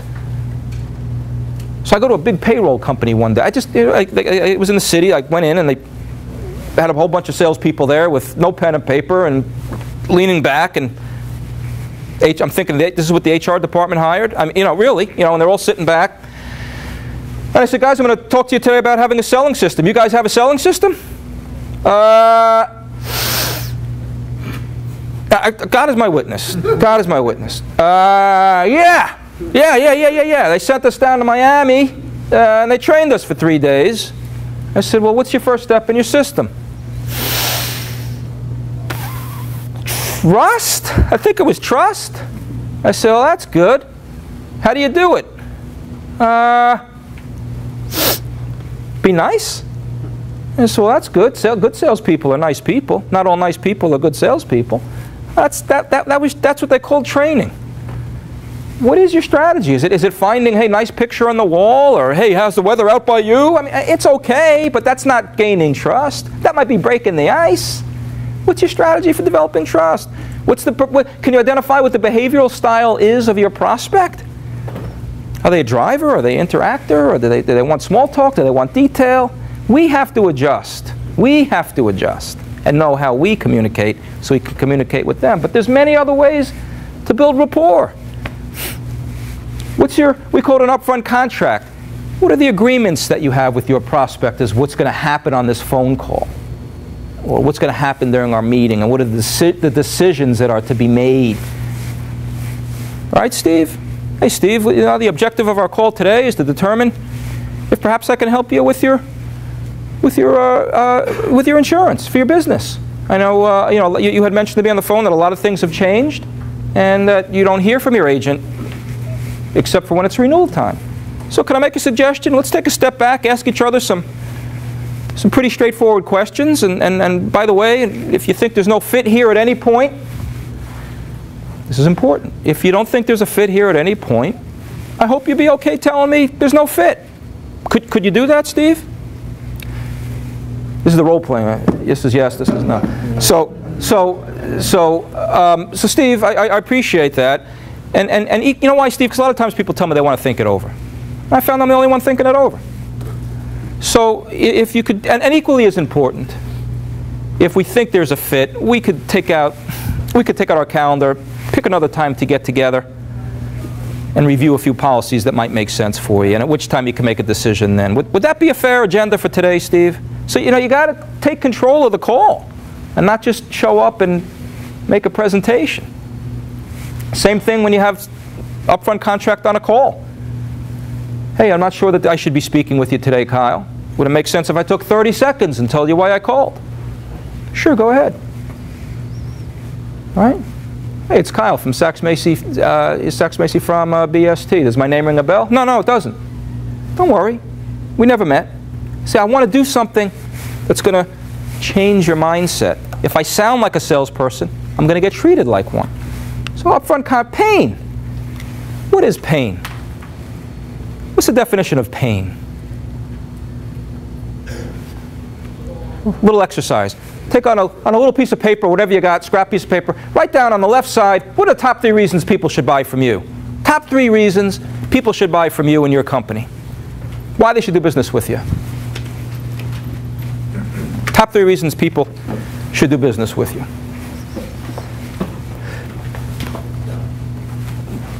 Got it? Got it. All right. Now, hope it never happens. God forbid. But let's just pretend your company goes out of business or you've been fired and you now work for your biggest competitor. Top 3 reasons people should buy from you. Same? Done already also, Matt? Yeah, the same. So what are your 3, Matt?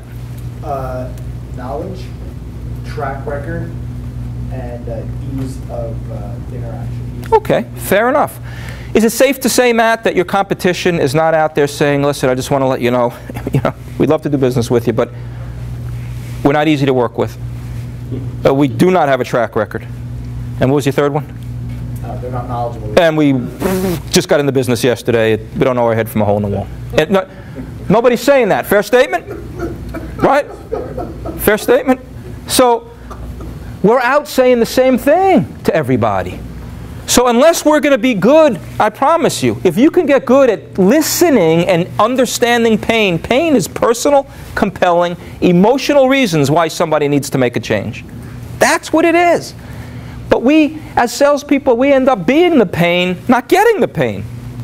And so we need to learn personal, because nobody's changing anything unless there's a compelling, personal, emotional reason to change. And I have to know that before we do a quote or a proposal, or send swatches, or all these other things.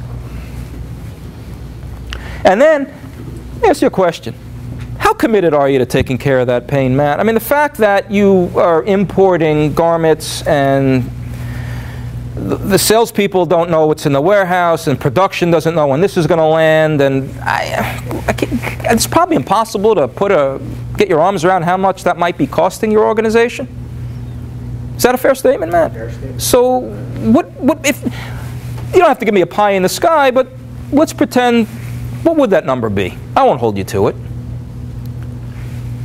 I don't know. So you come up with a number, $1 million, right?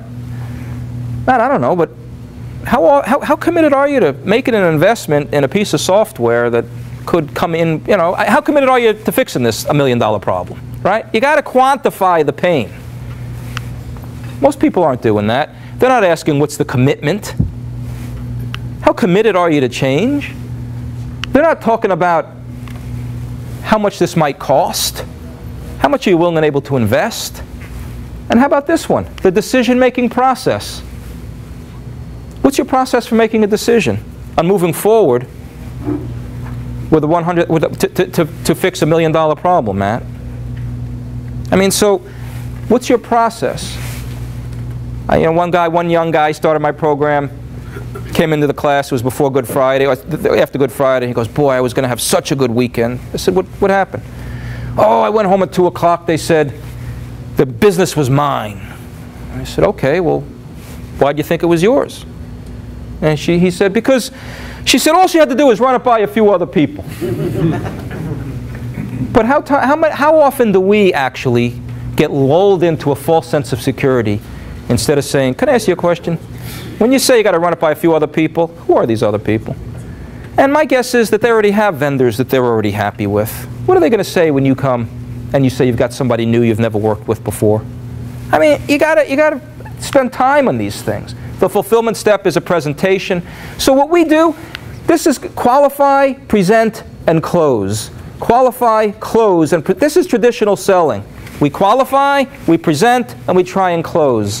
What we do is we qualify, we're closing. Our close is not a, how would you want to move forward? It's we're working together to help with the solution within the budget that you have, that you're committed to fix, to the appropriate decision makers, knowing how you make a decision. It's closing along the way. So I would say that what most traditional sales processes do is they qualify hard, they qualify easy, and they close hard. And my suggestion to you is to qualify very hard and close easy. So put the upfront, do the work up front. But you can't do it if you're not feeling good about yourself, if you don't know how to do it, if your people don't know how. And then we have something we call the post-sale step, and that's preventing a back out, in case you ever had that. And also setting expectations for future expectations to do business together. So these are some of the other things. We'll move along, but you know, other management processes you should be aware of and doing. CRM, this guy here, right? Matt could help a lot of folks with that. Joint sales calls, how often do they fall apart when you go in with somebody that's on a different page than you? And I'm bringing in the boss or I'm bringing in the technical person, and you go, oh my God, I got this far. I can't believe they said that. I can't believe it. So it's not rehearsed. Nobody knows their role. And it could be a big mess. So these are personal goals of your salespeople.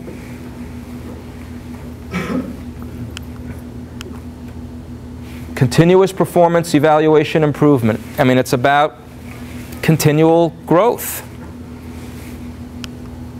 And compensation does drive behavior. It does. Certainly training can help. Just want to share this with you.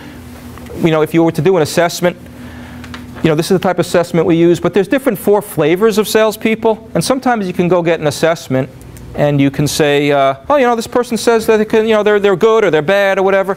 But just keep in mind that, you know, this is the kind of salesperson you guys were talking about, unique value. You have to have the ability and the skills, the mindset to sell something unique. It's a different skill set, and it's fine to sell something that's a commodity. I mean, there's a lot of overlap, but it's a shorter sales cycle. It's about building a relationship quickly and controlling and closing. And if you're in commodity business, you want to find somebody that fits that profile.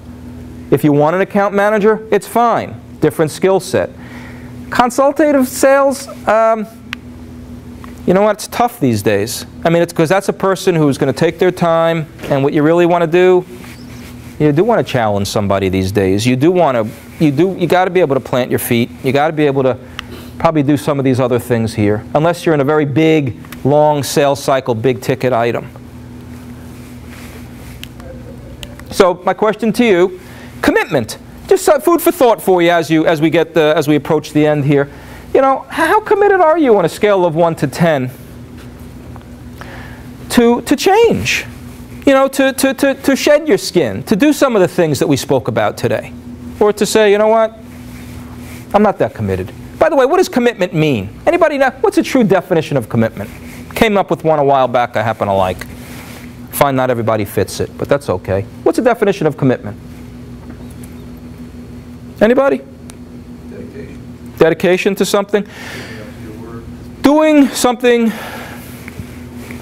doing what you said you were going to do, even though the mood you said it in has changed. Doing something you said you're going to do, even though the mood you had said it in has changed.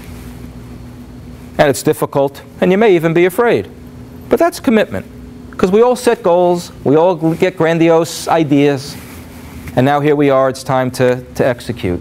Right? So that's what commitment is. Or doing something even though you don't feel like doing it. Right? So on a scale of 1 to 10, how are you ready to change? Are you ready? Where's your leadership? Are you ready to take even more leadership and help change in your organization? Do you have realistic expectations? You know, where's your organization now? Are they in denial? Your salespeople in denial? Resistance? This is how people change. Deny it, resist it, explore it. Make a commitment to something. Work your way there. Come up with a systematic action plan, some clearly defined objectives. Communicate more in your company. I believe that you might find you need to do that.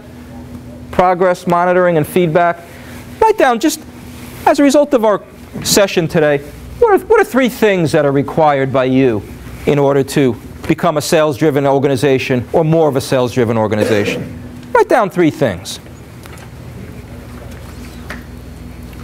And then what priority are they?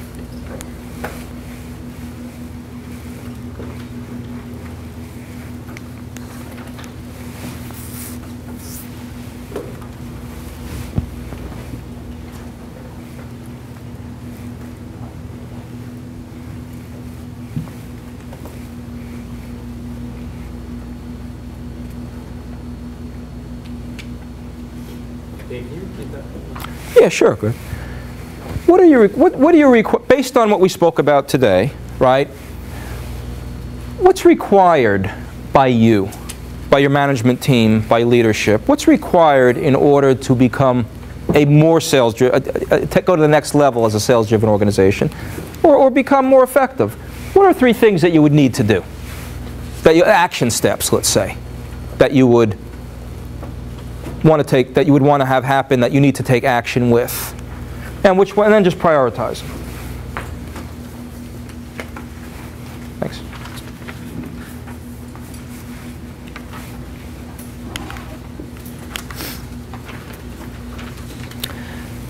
Thank you, Greg.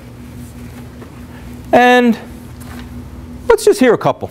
For we all learn from each other, so I find. Mm-hmm.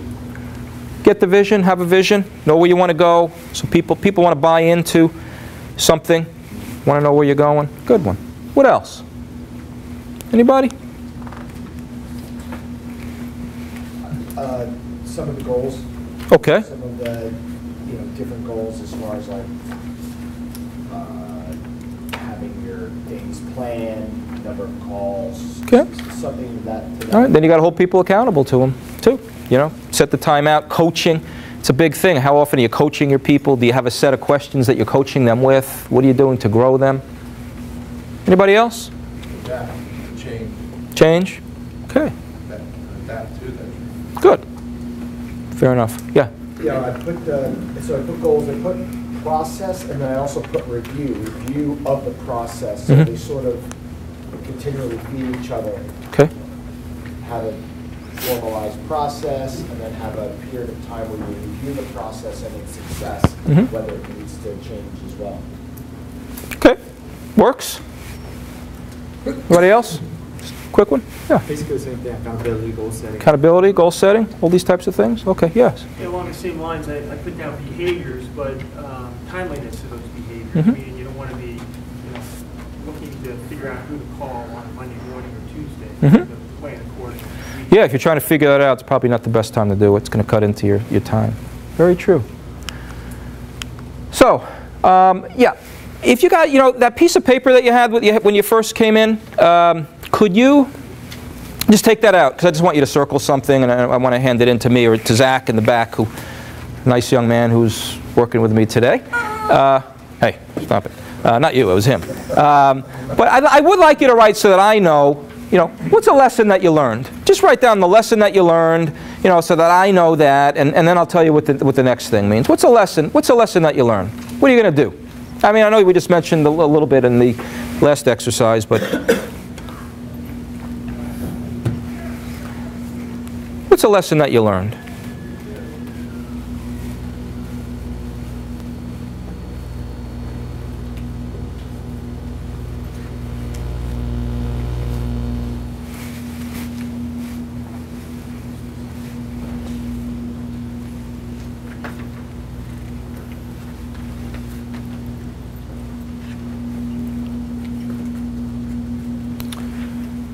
And then the last thing is, just so that I know, you have a yes, a TIO, and a no.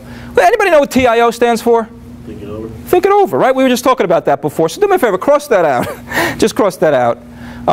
If you'd like to hear from me, if you like, listen, I thank you so much for spending the morning. I know how busy everybody is. I hope I gave you some tidbits to go back and to start to implement.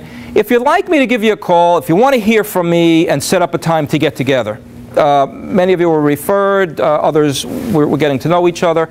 If you'd like me to give you a call and you'd like to get together and sit down face to face and see if I can help your organization the way that I've helped others, I'm happy to carve out time out of my calendar and come and meet with you if you'd like me to. So please circle a yes if that's what you'd like.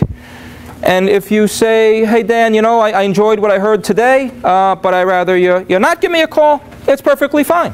And that's okay too, and I do hope to see you again, and I hope to network with you and see you around. What's that? $10 million in the bank. It's perfectly fine. It's perfectly fine.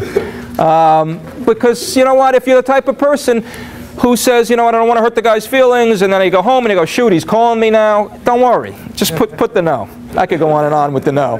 Just put the no. It's okay. It's okay. But if you like me to call and you want to sit down and have a serious business conversation, see if I can help you, happy to do that.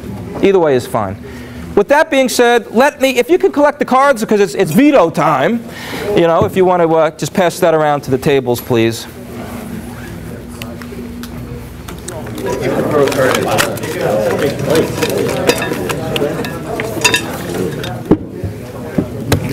And what do we got?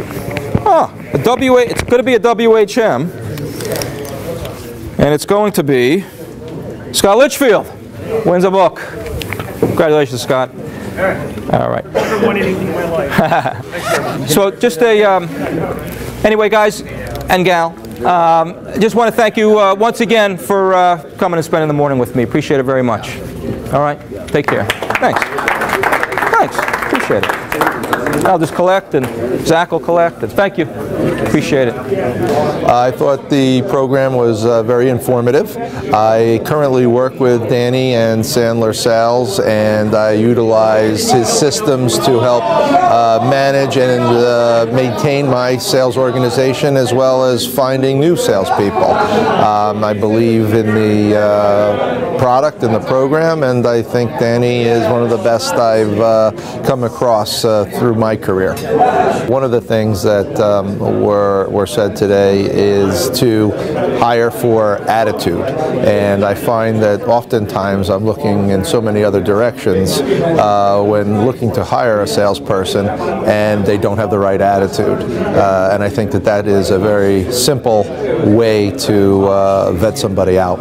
There really are no systems for sales in most businesses. I own a company called Progressive Payment Solutions, and we are what is known as an ISO, an independent sales organization in the merchant services industry. It is very, very important that our salespeople have a system that they can follow, and that there are checks and balances to what they are doing. So, he comes in and puts these tools in place for us to be successful. I'm on the fence about reaching out to Danny, or maybe going to one of his seminars, or actually taking his training. What would you say to me? You can't afford not to. It's something that will undoubtedly increase your revenues and sales and your bottom line, and it will certainly help you get your business to where you want to be, and it allows you to realize your dreams. In addition to it all, I would also say that being a small to mid-sized company, having these systems in place really allows you to work on your business and not in your business. So that's a very, very important aspect of being able to enjoy life outside of your company. Well, I think he has an ability to reach people at a level that's fun. He makes learning fun, and it's not boring. I mean, he's not a boring guy. I actually know Danny as a kid. We met in 10th grade. I've known him quite some time, and he's been making me laugh for many, many years. And he's taken that ability to make people laugh and have a good time and apply it to what he now teaches. And it's a great combination. So if you have never seen his rubber chickens, I would think that is something that you would enjoy. My name is Greg Romanzo. I work for a company called RR&F Logistics. We opened it 10 years ago. We're an exclusive agent for Suntech Transport. It's a third-party shipping logistics company. The seminar was great. Like I said, we've been in business for 10 years. We're finding ourselves at a crossroad where the owners and partners of the company need to transition from the best salespeople to become sales managers and continue to train and mentor our staff, or sales staff, to grow the business from there. We do have one of our employees in sales training with Danny at the moment. We've tried it in the past as well. One of our challenges is to begin to put together the strategy and process that Danny talked about today, and that's a big reason why we came here, is to begin to get those thoughts going, that strategy together and in place. We've been trying to push out this idea to our staff for a while, and it doesn't always have the success we want, and I think the reason behind that is not having those processes and strategy and training along the way, which was a big part of Danny's presentation today. So it gives us a lot of ammunition to go back and design a better program with more structure that we hope will translate into better success for our staff. Well, for us, the main takeaway was beginning to put this roadmap together to, there's three of us that run the business, so it's, at times, a slow-moving process to get us moving together in one direction and to all buy into something. And to hear Danny, a subject matter expert, talk about it and push those ideas, like I said, helps us come to an accord and to move in that same direction. So our takeaway is to buy into that change and that process for our business. First of all, he's an expert, but second of all, he's engaging and dynamic. Makes you chuckle here and there. Very animated, and does a good job of sort of spelling out or lightly acting out the situation with a quick anecdote or a quick expression that, puts your head right into that sales meeting or that phone conversation with the prospect, and it gives you instant application into, wow, I deal with that at work every day or on a regular basis, and this is really what I should do. So Danny does such a good job of that, of sort of, allowing you to personalize the situation or item that he's talking about in the presentation. I think the cost of not doing it is not getting involved is too great, too much of a cost to bear. So it's like I said, it's a first toe in the water. It gets you thinking about improving your company, improving how you do business. Get you thinking about your staff and who your strong people are, and how to push them, and who the weak ones are, and if maybe you need to go in another direction in that with those folks. So it's a no-brainer to get started and sit down with them. Name is Al Striano. I'm the Vice President of Marketing and Sales for Preferred Plastics and Packaging, headquartered here in Belleville, New Jersey. I thought it was very professionally done, very informative. I like the way he touched on every aspect of sales development, as well as the psychology of selling. When he went into the sales process, and he went in through basically what the anatomy of a sales call is and how different people react differently to that process, I thought was fabulous. Really got a lot out of it. Well, the main takeaway is that the management planning process, or sales management planning process, is key to the development of your sales force as well as the development of your business. And I think that putting tasks, responsibilities, deliverables, and accountability to that process is everything that permeated this presentation today. I came away with a lot of that. I think his style is very believable. He's down to earth. He doesn't talk down to his audience. He relates very well with his audience, and he gets a lot out of them. And I think his animations are fabulous. He really captures your attention. You want to listen to him, and I thought he was great. I would say to them, jump on the right side of the fence, because he obviously knows what he's talking about. And if you just look at the substance behind the presentation, you could read so much substance that he has had to put his brain to, which will enable any company to grow. And a lot of times, as he said, the entrepreneur has a certain mentality of how his business works, but he doesn't know the detail of how to get his salespeople out on the road, generating new business, and really building the market and building their company. And I think that transition is something critical to everybody. Everybody could use that, no matter how educated they are, no matter what. He's obviously learned these lessons from the ground up. All right, now it's okay if the answer is no, but do you do this training on a regular basis, or are you one of those like me who just doesn't find the time? I try to do 2 or 3 training seminars a year. I try to keep myself up to what's going on. I'm a lifetime member of American Management Association, and as a member of that, I get 3 to 5 free seminars a year, and I try to use those. And now they have them online, so you can even do online seminars. So, as crazy as this might sound, some managers and some executives don't believe that so much in ongoing training for some reason. What would you say to people? Like, why is this important? Well, education is important. There's nothing better than education.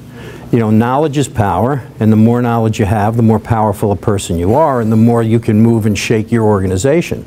In the absence of education, everything is fly by the seat of the pants, and there's not a lot of substance behind the development of your company and your people. So I believe in education, and I think that everybody should be a student of their profession. Go to seminars, attend situations like this, learn as much as you can, and learn from the people who you're sitting next to. I like that 3-foot rule. You learn more about people that are 3 feet away just by talking to them, and that's an informal seminar. Yeah. And I think everybody needs to be educated. Awesome. You never stop learning. Awesome. David Conoco. I'm a principal with an independent insurance financial services planning firm, NJ L&C. We're based in Livingston, New Jersey.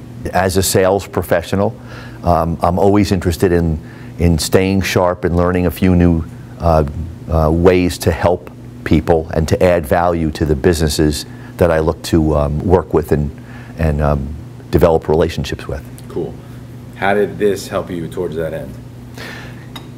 It always helps me. All the little things that add up, sometimes hearing them for a second or a third time, hearing the conversation and the interaction among the guests in the audience, and to just know that you take little bits and pieces, you incorporate it into yourself, and always do your best to continue to learn, to always try to do a better job, and to be driven to see people and make a difference.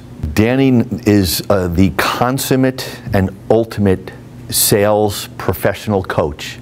He knows how to understand each individual organization, businesses, you know, from all different industries and professions, and he is intuitive and understanding of people and human nature and how to understand what makes a person tick, who a person is, and then to formulate a strategy to help them be as good as they can be.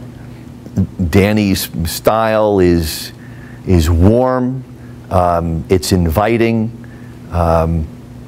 He has many anecdotes that draw audience participation. He keeps it lively, keeps it fun, and he keeps it on point for driving home, you know, the real important and impactful points of what it is to develop a sales force and to help salespeople be as good as they can be. Awesome, awesome. Last question. I know you got to go. Just like a statement as to why this is important. Why doing this type of thing? Like kind of like why if you don't do it, you're missing the boat. Well, this is important to be a professional salesperson or to develop a professional sales team. It's the anecdote, the analogy back to the professional athlete. You play a football game for 60 minutes. You prepare essentially all year long as a professional athlete, and it all comes down to performing, to executing for about 8 minutes of every game. And for salespeople, if you really want to maximize, you know, how you're going to end up doing as a person, how you're going to add to the bottom line of an organization, you got to prepare. Everything in life, you need to work hard and prepare so that you can enjoy and then be the best that you can be.